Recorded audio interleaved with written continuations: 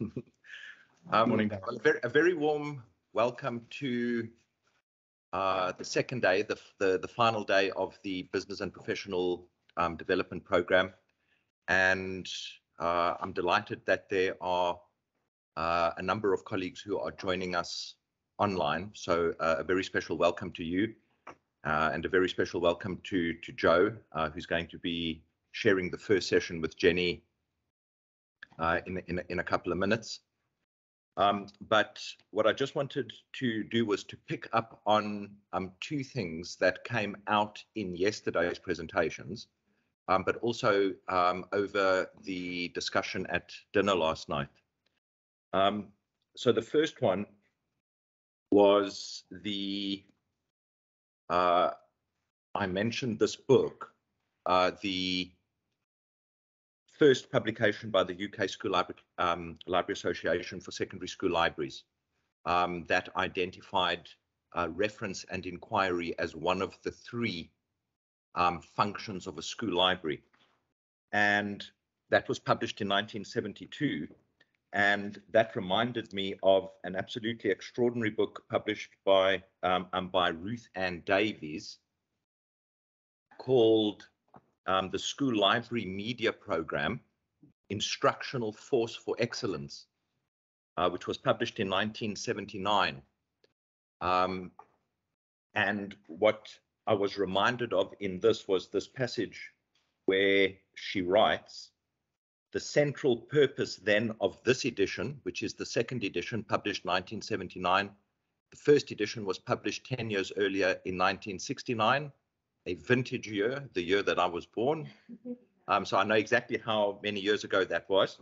But I think that the thing that is interesting is how far back this clarity of purpose exists. And somehow I think the challenge for us is to rediscover and to recover that. But she writes, "The central purpose then of this edition still remains constant with that of the first, to get the static out of the educational intercom so that the message can clearly be heard that today's school library and today's school librarian is a teacher whose subject is learning itself."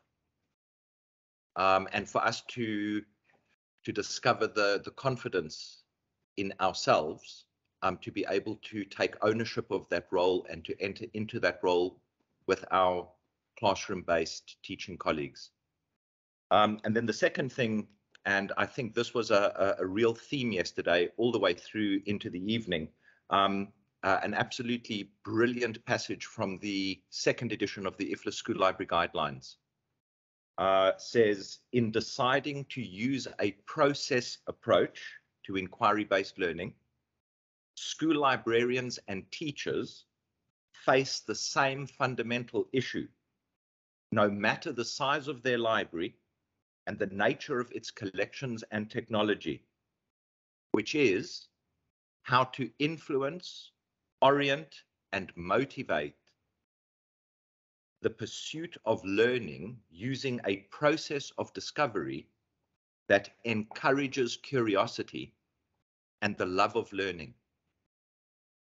So that is our most important and our most urgent task, and arguably our most difficult task. A process of discovery that encourages curiosity and a love of learning. And certainly I think that is a very, very good introduction to the talk that we're about to hear, the collaboration between Jenny, who was curriculum librarian at that point at Oakham School, and Joe, who was a teacher of A-level politics, so grade 11 and 12 politics, that really does illustrate this in a very powerful way. So over to you, Jenny and Joe.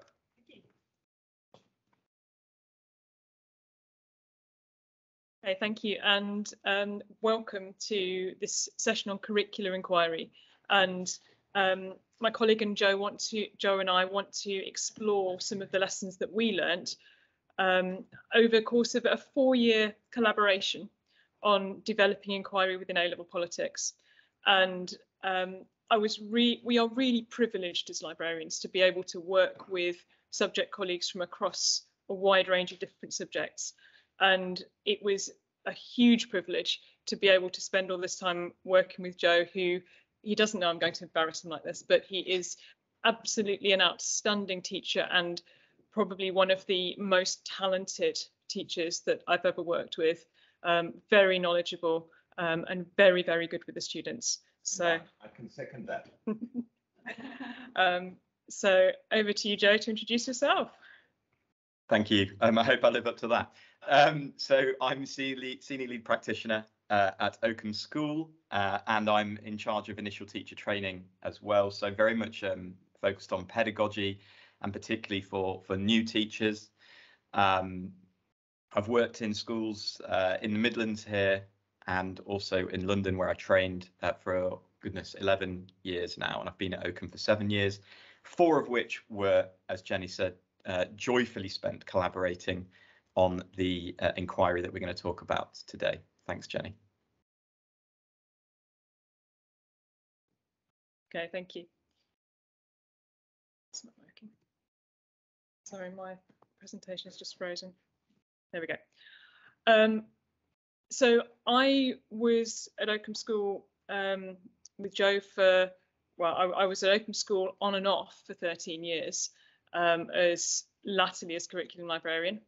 Currently I'm curriculum librarian and EPQ coordinator here, and also a science technician here at Blanchelande. I've been working in schools for around 20 years. I'm a professionally qualified librarian and a professionally qualified physics teacher, and I was a founding member with Daryl on the Fossil Group website. So that's my bit of background. Joe. Thank you.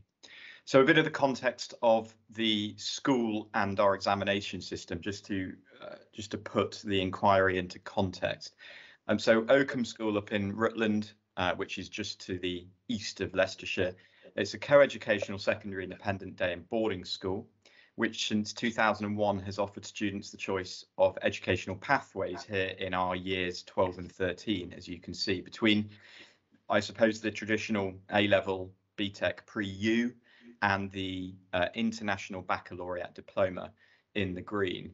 And one of the key parts of our inquiry design that we'll talk about today is the previous misunderstanding that the IB was the only place where inquiry could happen. And in fact, we were looking at how we could move that perception and look at inquiry within the A-level route, the kind of peach route here on the screen. The school has been on an inquiry journey since 2011, when Daryl, as head of library, and then Jenny coming back in as well, first developed Fossil, the framework of skills for inquiry learning, which I'm sure you've heard about. Although Daryl and Jenny's work with Fossil began with the extended essay, which is a key and compulsory part of the International Baccalaureate Diploma programme, the library team has made considerable progress in collaborating with subjects across the school, and working with plenty of colleagues, as Jenny said earlier, embedding inquiry into the curricula across the year groups. But as I said, in a system which has such a strong focus on external standardized testing along that peach route of GCSE and A-level, teachers and librarians have often struggled to find the time and the space for inquiry. And the challenge for us here was to look particularly at GCSE and A-level, where there was a perception that there was no time for inquiry. Thanks, Jenny. The collaboration that we had began in the context of a big push within the school to promote understanding of Fossil as central to inquiry-based learning, within the school, but also we were looking at really promoting inquiry as a stance, inquiry as a way of thinking and a way of teaching, rather than a process that you go through, and not just this cycle of inquiry, but also a framework of skills that lies behind it. Really, really important underlying skills framework based on Barbara Stripling's work with the Empire State Information Fluency Continuum, and also underpinned by this range of graphic organisers. So these are, we'll come back to these later, but tools for thinking with, and really a way to support students through these different processes that they're going through. And we believed that the colours that we'd used in the fossil cycle were very important for helping students to understand and locate themselves in the process. So one of the things we were doing in the school was taking inspiration from these graphic organisers that Barbara and her team had developed, and pulling them into the fossil cycle and pulling them into the different colours that we were using, and making those distinct for different departments, making tailored resources for particular departments. And Joe approached me after a teach meet that I've been leading with his suggestion that essays within politics were actually mini inquiries, even though you weren't necessarily going through the whole traditional research process. And we talked about collaborating to support students with their essays and to develop those really important higher thinking skills and all the metacognitive skills that they're going to need every time they write an essay. Joe. So when Jenny and I first put our heads together on this, in the first instance, it was very much to utilise the inquiry cycle in preparation for and then the writing of a 30-mark essay, which in the Edexcel specification is kind of the most demanding, the biggest essay in A-level politics, by making more deliberate the thought process of students, and also by scaffolding this process of how do I create an essay much earlier in the politics syllabus. And as you can see here, the graphic organisers and the colour coding that Jenny has spoken about were absolutely crucial in highlighting the different stages of the process and the way that skills are important to the way that students go about it. Now, the main skills that my students, I felt, struggled with at the time to embed in their external exam performance were evidence, analysis and evaluation. And particularly analysis and evaluation are the higher order skills, what we call assessment objectives 2 and 3. And so we put these central to our framework design here for the students. We really made that quite explicit. On top of the wrap, the essay planning wrap, I wanted to bring inquiry more explicitly into my teaching. And I chose a topic called pressure groups in the politics course, which normally falls at the time when students are just about ready to start to bring knowledge and skills together. Whereas before, in their first year of A-level, perhaps we're just doing little bits here and little bits there of each discreetly. So the unit of pressure groups requires students to recall evidence from a range of case studies on a variety of pressure groups, and then use that knowledge to critique the group's methods and effectiveness. My worry was that in previous years, I'd always delivered this in a very lightweight fashion. I didn't feel as though I was scaffolding or structuring research for students.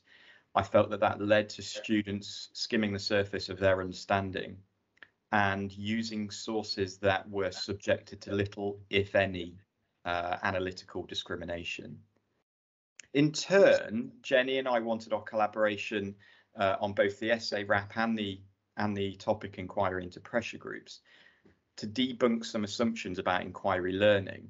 And one of the main ones that was that inquiry learning is finding out by yourself, whereas of course the fossil cycle helps students to find out for themselves with the expert guidance of Jenny and myself as librarian and teacher, and the way that we designed, not just delivered, the inquiry to them. Thanks, Jenny. So in terms of designing the wraps, you can see here we've got I've got the front covers of 2 different wraps for 2 different types of essay. We made that very deliberate use of colour to signpost the different stages.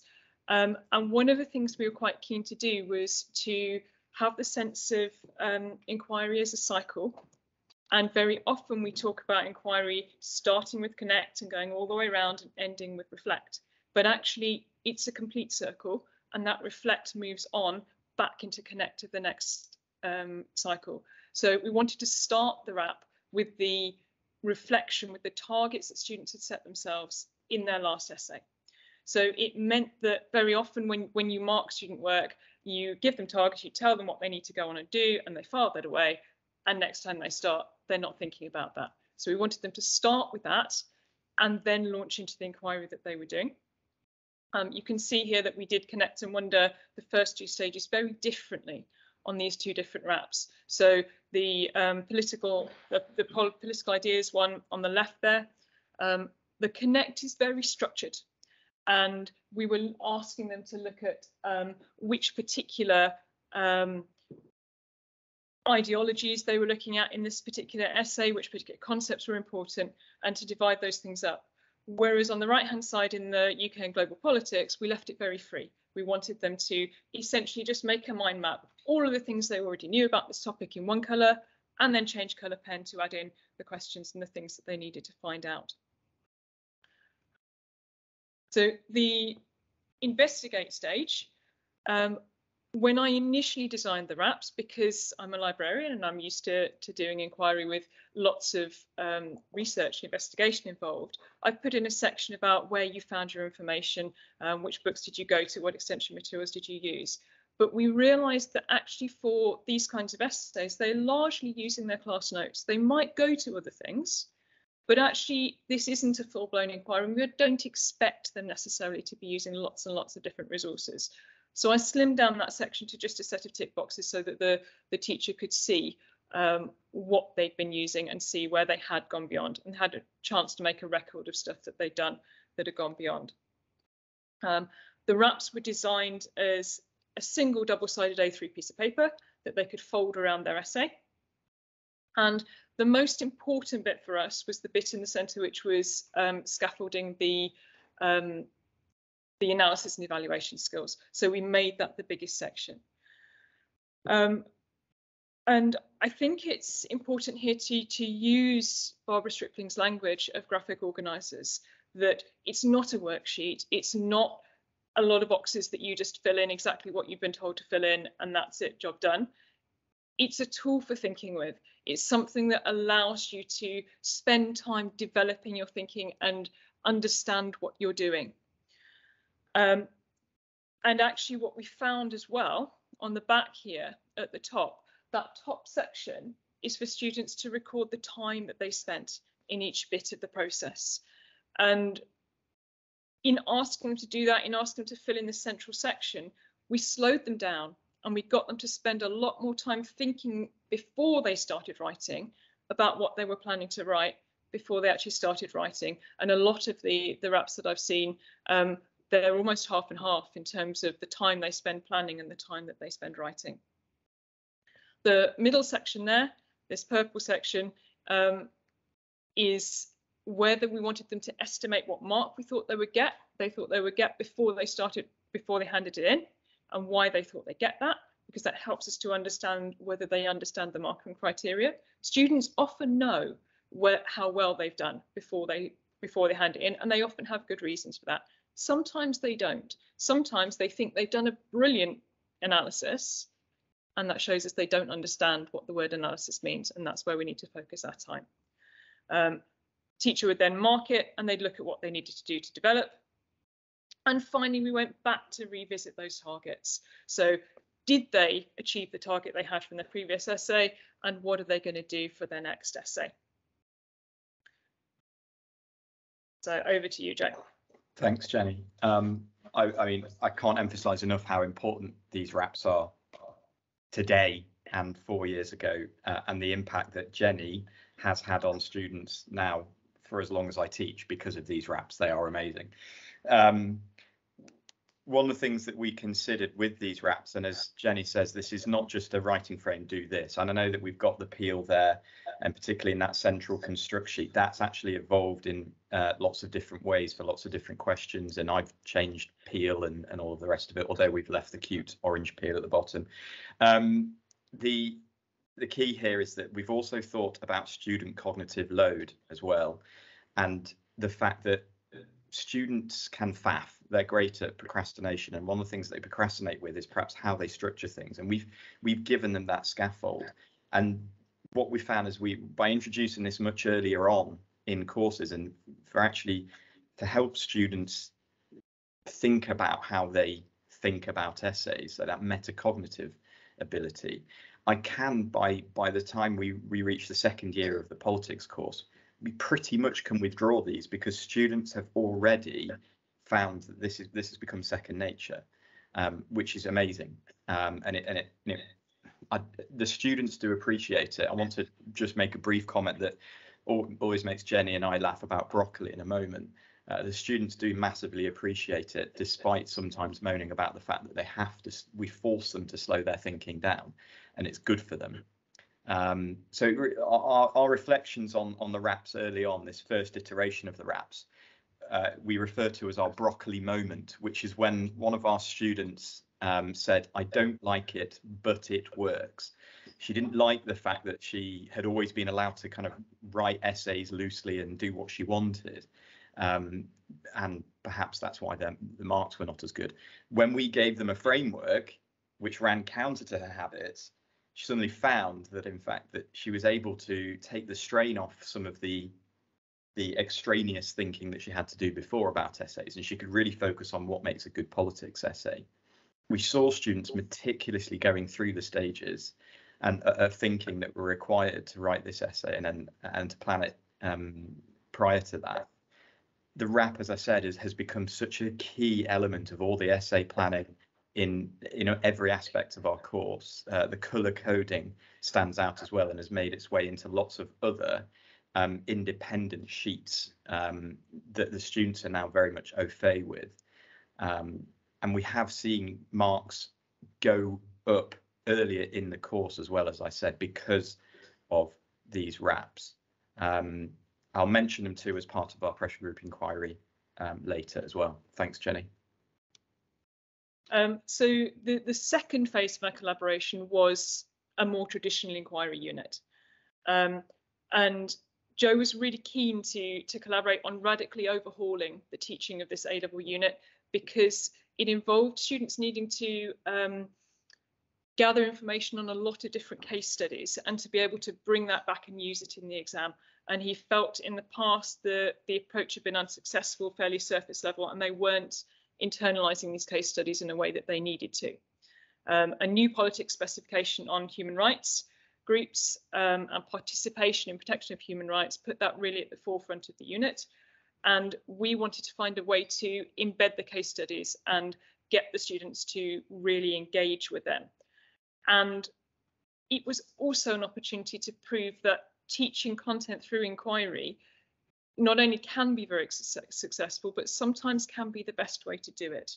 Because often we come across this content skills debate, and inquiries for teaching skills, and if you need to teach content, then we'll just do that directly. And actually, it's a false debate, and there are particular units, but actually across the board, inquiry is a very effective way to teach content as well as skills.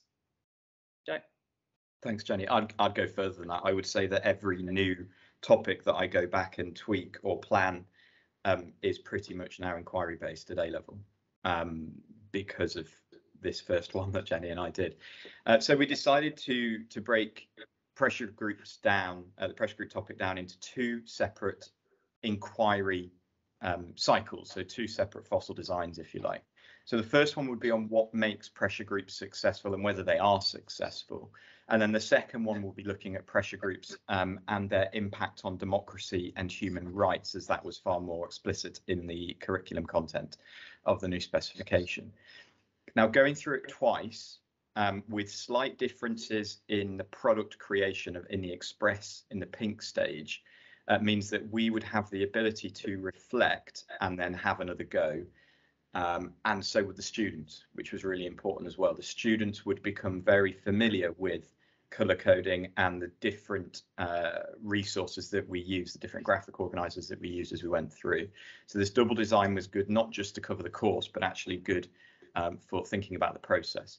So the first cycle then, cycle one, which is on whether pressure groups are successful and what makes them successful. Students needed to understand what success looks like for a pressure group and which factors are most important in bringing that about.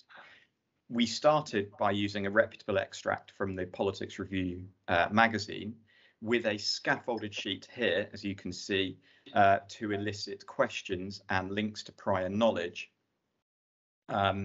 and introducing possible success criteria on the right-hand side there for pressure groups. There was also a taught element in this Connect and Wonder stage from me. As we were saying, inquiry does not mean go away and do it for yourself. This doesn't change the fact that I was still the teacher. And I was really aware that there was some key content in terms of concepts and vocabulary that I really needed to introduce to make the overall inquiry successful. So they did need me still. Inquiry still involves the teacher. Thanks, Jenny. Thank you. So the express stage of our inquiry, we were going to ask them to do a debate, an Oxford-style debate where you have two students debating against each other on a motion. So the motion we gave them was, this House believes that a particular assigned group, so something like Amnesty International, is a successful pressure group. And it was very, very interesting, certainly in the first year, to hear students arguing quite passionately, for example, that Amnesty International is not a successful pressure group, and doing a really good job on their side of the debate. They were not told at the beginning of the inquiry which side they were going to be on. And that was really important for us because we wanted them to have a balanced case study that they could use, looking at both sides of that argument. If we told them right at the beginning which side they were going to be on, they would focus on it being successful or it being unsuccessful. The focus investigative skills for us for this stage were source location and evaluation. And actually, because we hadn't told them which side they were going to be on, and because they were going to need to debate, that evaluation became a key part of the inquiry and something that they would really need in order to do it successfully. And often we find that's a kind of also around, you need to make sure you're using good sources because it's important to use good sources. But here, they knew they were going to need to stand up and defend those sources. So in the debate, they were going to have to listen to what the other person was saying, think, oh, I found that source and that had issues. So I can raise those issues that source had, and the other person was going to need to defend their source and why it was a good source to use. So it really brought it to the fore for them. We used prep testing, which is a very, very common method of source evaluation. And I went through it as a worked example in a lesson. So the first time through, I taught this. It's quite an involved rubric, and one of the criticisms that's sometimes made of teaching prep testing to students is that it's too detailed, too much. They're not going to spend all their time looking at all these different criteria. And I was very keen to work through them the idea of a kind of light touch prep test, that if you know all the criteria, if you understand what they are, you can see very quickly which ones apply to your particular source and which ones you're going to need to be very careful of with your particular source. So you don't necessarily need to sort of robotically go through all of the criteria with all of the sources. The other thing that was important to me at this level was to teach it using a real life source, because lower down the school, on occasion, I'm very comfortable and happy with using some of these sites that are set up specifically for teaching this. You've probably come across things like the tree octopus and things like that, where the site is a deliberate fake set up for students to explore. But that makes it really difficult for them to look around about what's being said on the internet about this site and how do I evaluate a real life site. So I chose a real life site, and Breitbart was a very rich vein of articles for this, because it is very, very plausible, but it's also a very extreme right-wing American site, and it's relatively easy to find the issues with it, but it is a real site. And one of the students said to me after we'd done all the evaluating, they wanted to give it a higher crap test score because they've worked so hard and they've done such a good job of making a plausible article. And to explain to these students that it's not about the effort they've put in, it's about how trustworthy this source is. It was also really important to me in this first year to empower Jo as the teacher. I only taught this lesson in the first year, and beyond that he taught it, because I think sometimes as librarians we can be quite possessive, that this is our bit to teach, and the teacher will do their bit and we'll do our bit. and we mustn't tread on each other's toes. But part of my job is professional development, and part of my job is empowering teachers to do this, because then they'll bring it into everything they do, not just the lesson when I'm standing in front of them. And by empowering Joe to do this, and he does it very, very well, it means I can go out and support other teachers. It means I can develop his inquiry more. I don't have to be physically in his classroom every time. Although the voice of the librarian is helpful, and being physically in the classroom for some of the inquiry can be really helpful. So this is one of the other sites that I use quite a lot when we're evaluating sources, this media bias fact check, because for media sources, it gives students a very quick tool to go out something external to the site, so they're not just looking at the site itself, to evaluate media sources and see where it sits politically and how it's doing in failing fact checks and things like that. The other tool that we use in almost every inquiry that we do is this investigative journal, because it slows students down. It encourages them to find information. They are very welcome to copy and paste information into that red left-hand side, but then they have to think about it. And they have to think about why they've chosen that information and what they're going to do with it. And at the bottom here, we have some kind of comment on the source. So when they might have to argue for or against the source, that's where they put their comments from the CRAP test. And they did a really, really good job of using this to support their thinking in the inquiry. Joe. Thank you. Yeah, the investigate stage was really rich, and I would say pushed students to undergraduate level pretty early on. It was brilliant, and boosted by the expert librarian being there and showing me how to do it, for sure. Jenny's being modest. The construct sheet then is vital, because students, as Jenny said, only discover which side of the debate they will argue for at this stage. And really, it's only partially through this stage. It's not even at the beginning, because I want them to consider both sides of this sheet equally before they kind of punt for one side. So they don't yet know whether they're going to say that, for example, Liberty Pressure Group is successful or unsuccessful. Now, the pairing's also worth mentioning briefly here. I did need to pair students in a differentiated way because I wanted to make sure the debates were balanced.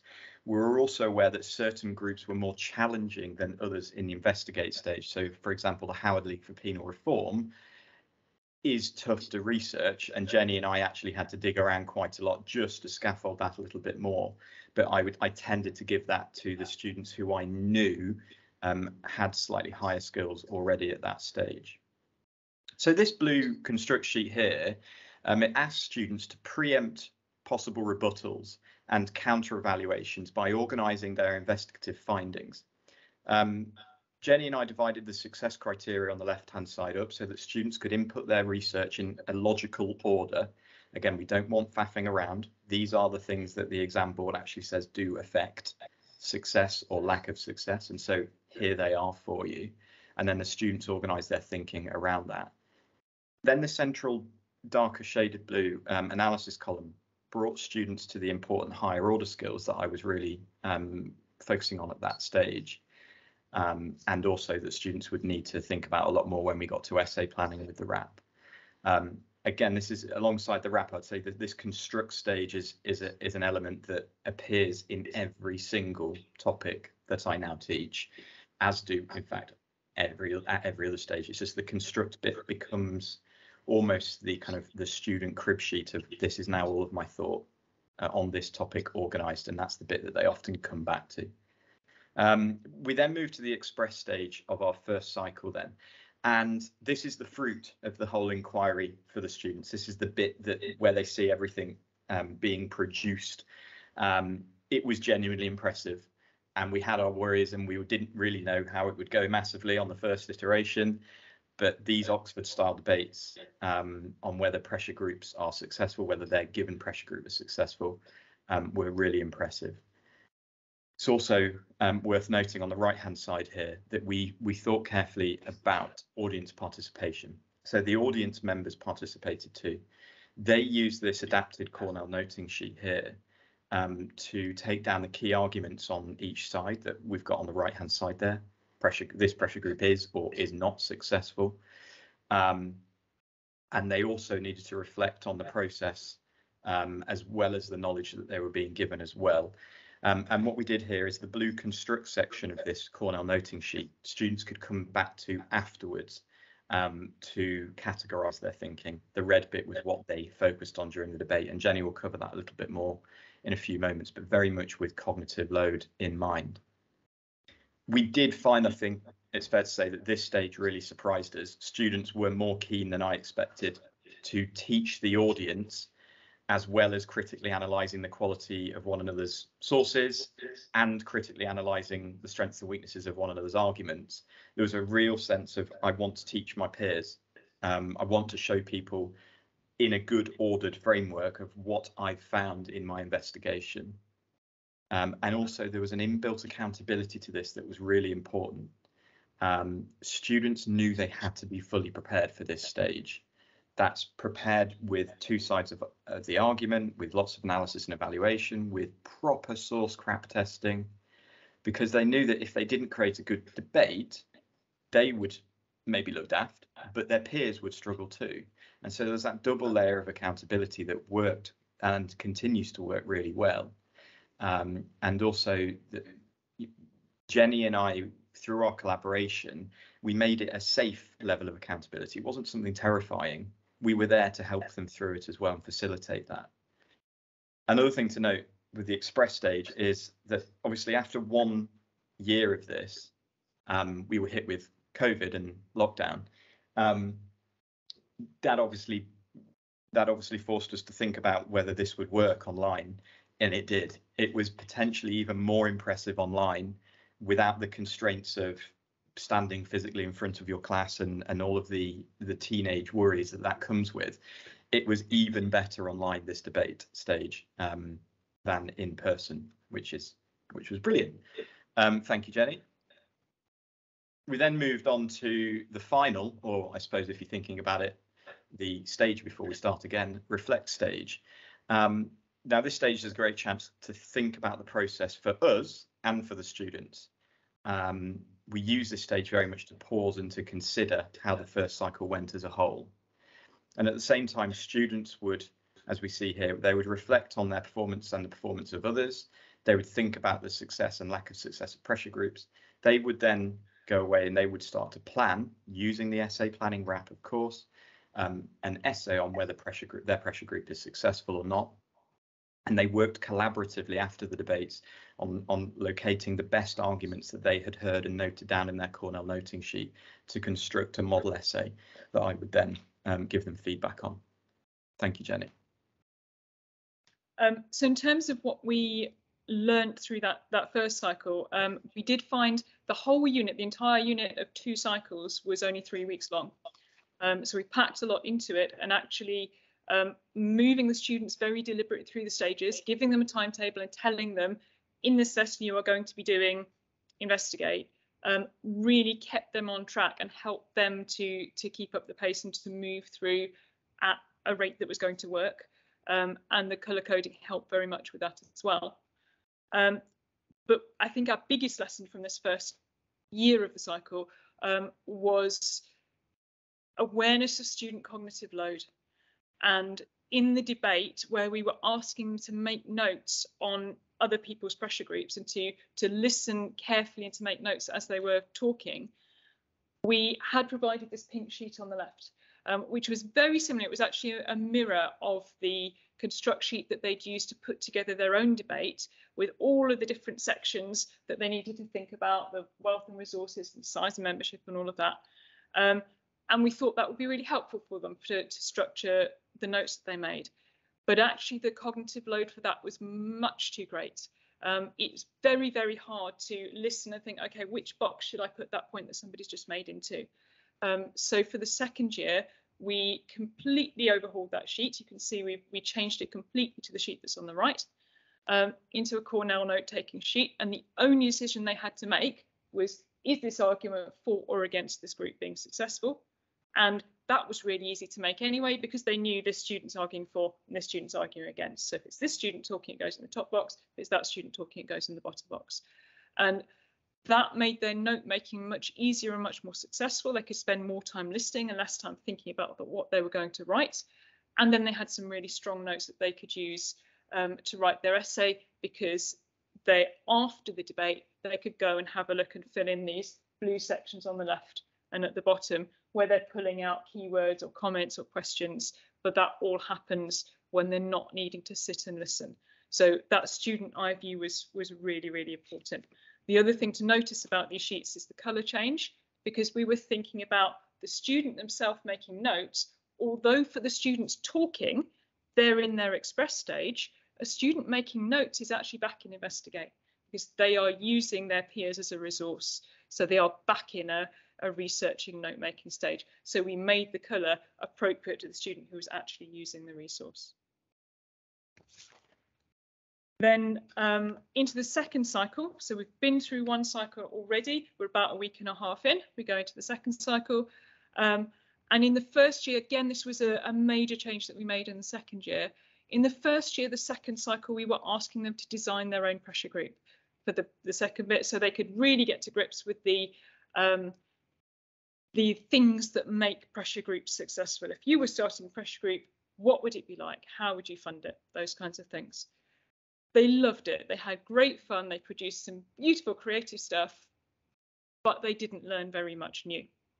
And we felt we could do a lot better in terms of effective use of their time working towards the exam. So the second year, we overhauled that completely. We used the second stage of the inquiry to focus on different types of pressure groups. We looked at cyber activists and trade unions and think tanks and lobbyists. And we found an external competition, the Orwell Youth Prize for Political Writing. It's a really, really interesting competition. It was happening about the right time of year, and we used this to ask them to write an essay for that competition instead. And that was much more effective in terms of what we were trying to achieve. Joe. Thanks, Jenny. So we started, as with the first cycle, we started the second cycle with a bit of direct instruction, and again with a reputable article prompt from the Politics Review magazine. This is an updated 2022 version of that very article, on whether pressure groups promote democracy or not. Now, this Connect and Wonder stage, again, had some really complex and very synoptic concepts that needed covering, elitism and pluralism, for example, being amongst them. The students needed to know these concepts and how you might subcategorize them into what they look like in order to then evaluate the democratic nature of pressure groups later down the line. And so they really did need this source at the beginning. I also taught the distinctive subcategories of pressure groups for students as well at this stage, and they were trade unions, think tanks, lobbyists, and cyber activists, which the exam board stipulates do need to be mentioned now on their own rather than as just under an umbrella of pressure groups. And I used a collaborative stations approach, using a variety of different reputable media sources, some from me, some video clips, some journal extracts, and students then work together to get the basics of the Connect and Wonder stage on those groups. This cycle, as we've said, it would follow a very similar structure as cycle one. It would have the fossil cycle very much there to guide us. The colour coding would be the same as well. So we're now at a stage where students are beginning to revisit and re-identify, oh, this is where I'm at. So this is probably what I'm thinking and feeling at this stage. This is where I'm going, which was really useful. Thanks, Jenny. So in the investigative stage of the first cycle, we were focusing on students locating and evaluating sources. 3 weeks isn't very long for 2 cycle stages, not necessarily very long for one if you're going to spend a lot of time investigating. So we had a different focus in the second stage, and finding appropriate sources is challenging and it takes time, and particularly for young people, it's challenging and it takes time. So what we wanted to do in the second stage was to provide them with a curated set of resources that they could use and let them focus on finding information within those sources, which is a whole skill in itself.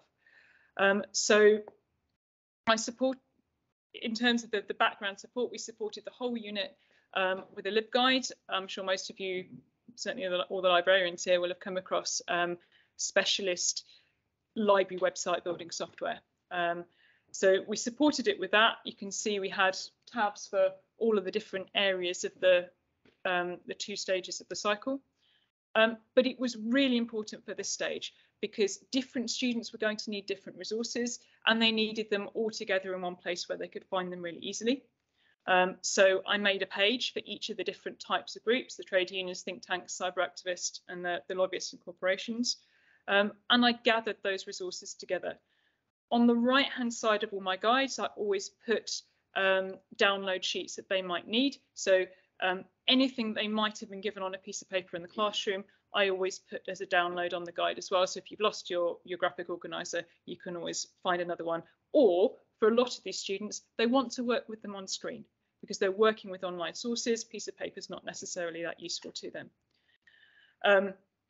I divided my page into 3 different sections, which is really, really easy to do. It's one of the very useful things about the LibGuide software. It lets you mirror pages in between. So they had resources for specific named groups. Each student was told which group they were going to be investigating, but there were also resources for that particular umbrella bunch of organisations. So here it was think tanks, and then general resources that applied to everything. And then as a librarian, it was really, really important to me to model good information seeking behaviour. So even though I've supplied them with the resources, I wanted to explain to them why I'd chosen these resources. So you can see there's a tab there for each of those organisations. This is the British Medical Association tab. But next to each resource, there's something that tells the student why I think this is a suitable resource for them to use, rather than just the librarian gave it to me, it must be fine. And you can see I've also put some links to how I found that information. I've told them what the political leaning of the organisation is, which is very important in a politics course. And I've given them a reference, even though citing and referencing wasn't a big deal. In this particular inquiry, it wasn't one of the skills we were teaching. It's really important that they understand that referencing your sources matters. So I made it really easy for them. I gave them an APA reference and they could just copy and paste that into their work. One of the things I think as a school librarian, I feel a real pressure to make sure that my students are using books because they will default to the internet. But actually, sometimes it's important to say for this particular inquiry, books are not necessarily the most useful source. And you can see here I recommended the odd book, but actually most of these are websites, and I'm very comfortable with that because for this particular inquiry, it's the most useful thing for them to do. During the lockdowns in 2020, it meant they had access to absolutely everything, and even this book was available online in 2020. And finally, I was providing them with this one was a very long report, much too long for them to want to read the whole thing, providing them with skills to search within that, giving them some information about what pages might be useful, but also teaching them about the shortcuts that they can use to search within that. Thanks, Okay, Jenny. Jack. So the product, the express of Cycle 2 would be to submit the Orwell Prize style essay to their peers. So for this, we help to scaffold student thinking with the left-hand side of this construct sheet here by giving them the subcategories that one might consider when looking at a pressure group and its impact. So the main skills that we wanted to see here were to apply the knowledge from the sources that Jenny and I had curated in an article that would then showcase their higher order skills. Because politics is very much all about persuasion in the essays as well as in real life, we wanted them to think about that, the analysis and the evaluation. So this construct sheet was very much an organisation of the knowledge that they had gleaned so far. We also were not as prescriptive on a structure. We knew that students would probably refer back to the Peel style structure as their default. But this task allowed a more free approach to structure and form, and therefore students could be creative and were creative. Thanks, Jenny. For the express stage, you'll notice here we actually used a construct sheet, because again we were doubling the express stage up as both the student expression of their article, but also of them organising their findings from their peers. And so we ummed and ahed, but we decided to colour it construct because they were constructing from a source in front of them into a structure that was already provided here, with the goals, funding, organisation and tactics on the left-hand side. Now, because we were clear from the beginning that we wanted our express stages for both cycle 1 and cycle 2 to be a little bit outside the box and not just be a usual run-of-the-mill presentation, we did think outside the box a lot more. The debate is something that, although I teach politics, I'd never thought of as a key almost assessment point, and I do that a lot more now. And equally, I'd never thought about sharing essays in such a, I suppose, such a big way, as every student creating one for one another to read. So we're being demanding here, so we knew we needed to give them a bit of a structure. We told students that their Orwell Prize article must do the talking for them. They would need to be left on desks. We made the room into a gallery of Orwell Prize inspired articles, and students weren't allowed to stand and kind of describe and narrate their article. They would actually go around as audience members and read one another's articles at each little station for trade unions, cyber activists, lobbyists, etc. And students would take around this A3 construct sheet, and they would consider which findings would be most useful for them as evidence when they came around to writing an essay on whether this pressure group was good for democracy, successfully protecting rights, and big evaluative questions such as that. Thanks, Jenny. And then we moved on to reflect. And again, we did actually want to reflect on two different things here, I suppose. We wanted to think about who should be entered for the prize. That was kind of our focus at the bottom. But to get to that judgment, students thought not only about the article in terms of looking good, being accessible to read, they were also tuned into which articles provided the information that they needed for their own future essay writing success, which they would have to do. They'd have to write that essay after this. So they were thinking again, not just about skills, if you like, of presentation, but about the knowledge together. Thank you, Jenny.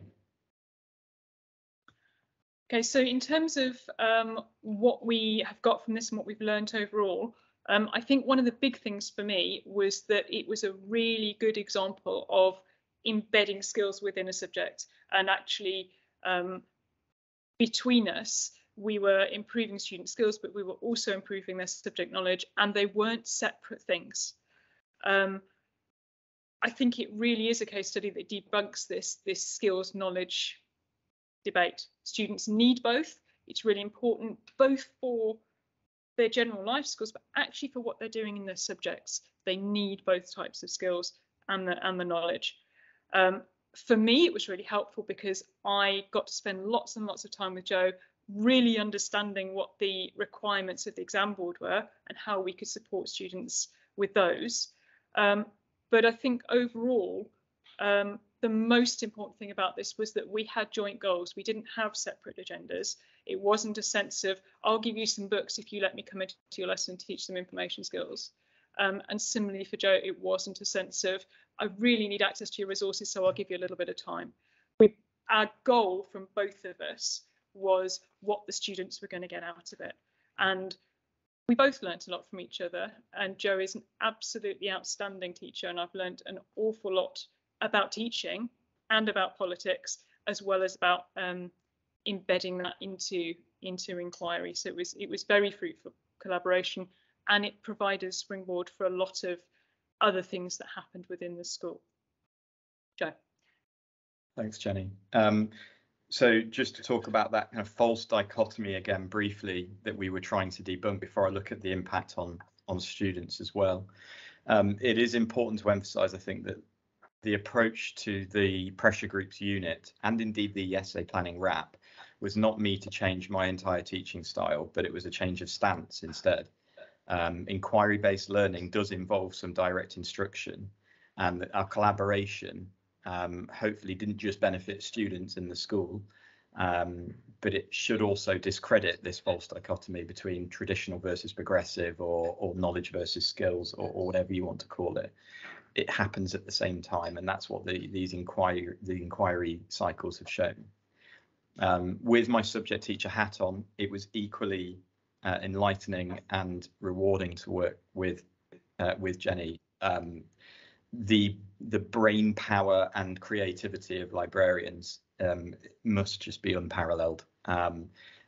Although, of course, you need the boring bloke who needs the politics specification in their head and what the students need to know. You know, thinking about how these sheets are designed, thinking about the kind of meta approach to the cycle overall, couldn't have been done without Jenny. And it's had a great impact on students. Marks have definitely gone up earlier in the course because of things like the RAP, and because I've built inquiry into more topics earlier. The retention of knowledge is much better because they have these frameworks here to organise their thinking, to think about their thinking, maybe to siphon off the most important bits and leave the other bits behind, which helps then later down the line for revision. The construct sheet, and the reason I've chosen this this blue construct centre of our RAP as the one to show at the very end, this is a mainstay, and it's not just a mainstay in my subject of politics now, it's being used across subjects: economics, PE, geography, drama. And there'd be even more if it wasn't for COVID, because we had a whole collaboration just rolling it out there. English are looking at it as well. So it's benefiting students across the school. And we hope that we've modelled today the potential of a teacher-librarian collaboration. It goes beyond the transactional relationship. As Jenny said, it relies on the expertise of me, and it relies on the expertise of Jenny. And the collaboration with Jenny has improved outcomes for students. It's improved my practice as a teacher now, and it's impacted immeasurably on everything I look to plan. And it's certainly benefited the wider school community. So hopefully we've given you a good kind of snippet of a successful collaboration. Thank you. Thank you.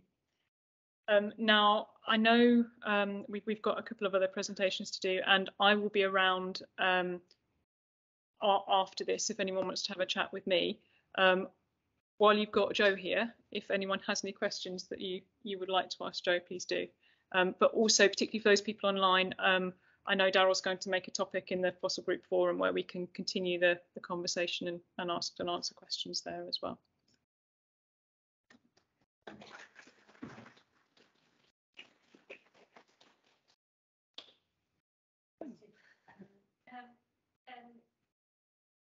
Obviously, Joe, firstly, did you work with the school librarian before you worked with Jenny? Had you ever worked with the school librarian before? I caught the first bit. Did I ever work with librarians before? Did you work with a school librarian before you worked with me? Had you worked with school librarians before? Not in this capacity or to this degree at all, no. So when Jenny approached you, what made you decide to open your classroom? Because you might need to explain this to Joe, is that many of us, we approach teachers and it becomes that we'll give you some books, give us some time. What made him open the door and go, okay, this sounds like a great idea? What was it? Yeah. Did you hear that, Joe, or do you want me to repeat it? Yeah, I got that. Thank you, Jenny. That's a really good question. I think it was, it helped that Jenny had just done a Teach Meet, which at the time was a regular weekly event. And I think it was the respect for Jenny as the librarian, and the respect for the work that herself and Daryl and the rest of the library team had already done on Fossil. And it was a light bulb moment where I realised that the sooner I get someone like Jenny to work with me, and vice versa for me to work with Jenny, the sooner I would actually get better at delivering some better topics and better frameworks for my students. There was definitely a light bulb moment at that Teach Meet, and it helps. There was never an element of I suppose, judgment or transaction. I need this because I'm the teacher, or anything like that. There's that kind of respect for what we could both bring to the process. And I think it's also quite important, it maybe didn't come out in what we said, that this collaboration took a long time. So we started designing that pressure groups unit in September to deliver it the following June. So it took us a year to develop that unit. And within that time, we had a lot of time to meet and talk and build up trust, which I think made a big difference. Yes. That's my question on time.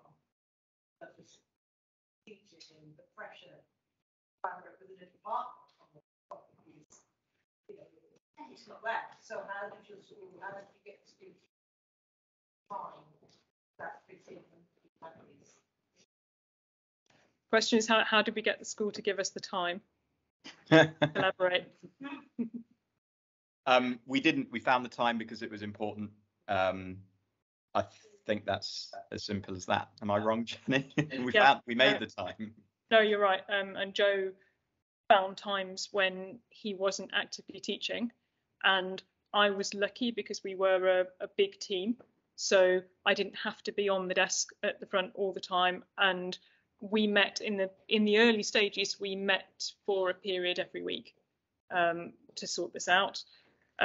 In the context of a school like here, where I might need to be on the desk all the time, I have had times, and I did with an economics teacher, where I met with the teacher at the desk in the library while I was doing other stuff. So I think we did. We realised it was important, and we made time. I don't think the school did anything to give us extra time. That process, you've been instigated and gone fire. Has that then enabled the school to say, oh, actually, this is really valuable, so now we're going to give time? Does that work? I think that's a challenge in all schools. It hasn't kind of said, oh, well, this is valuable. But I think what is coming out of this is that because what we were speaking about yesterday is that we as librarians we are integral to an educational process. Now, it's quite clear that we are integral to this educational process, but we're not integral to an educational process where the teacher is standing in front telling the students what they need to know. So the whole point of the fossil group was to begin to build evidence that can be shared. So this talk that we've recorded now is there for people to point people to. But also, I think Jenny and Joe will both agree that having made time to collaborate on this, there is already now a wealth of resource, knowledge, expertise that can be recycled or repurposed. That makes it much easier, and then colleagues begin to see. So as a consequence of this collaboration in politics, a really exciting collaboration developed in A-level economics based on what Jenny and Joe were doing in politics. And the first year was really hard work. It was a lot of work for both of us.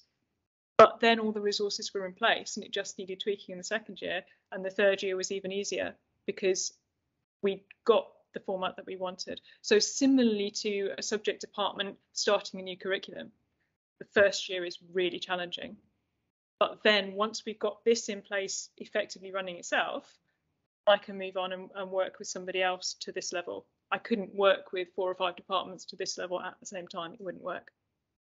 It's also important to say that because Jenny taught me too about how fossil can be utilised, in my role as lead practitioner, I was able to go out, and the school did make time for this. I was able to go into departments and talk to heads of department and go into department meetings and use our inquiry and our essay planning wrap as a model for what they could do and collaborate on creating theirs. So we were speculating to accumulate at that early stage.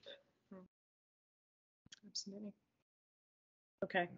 I might need to move on because I've got a deadline. I need to finish by 12 in order for Kevin to start.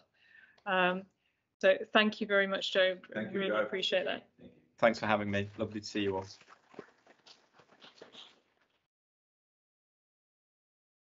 So just while Jenny is doing that, so what we were trying to do was to share different approaches at making ourselves integral to an educational process.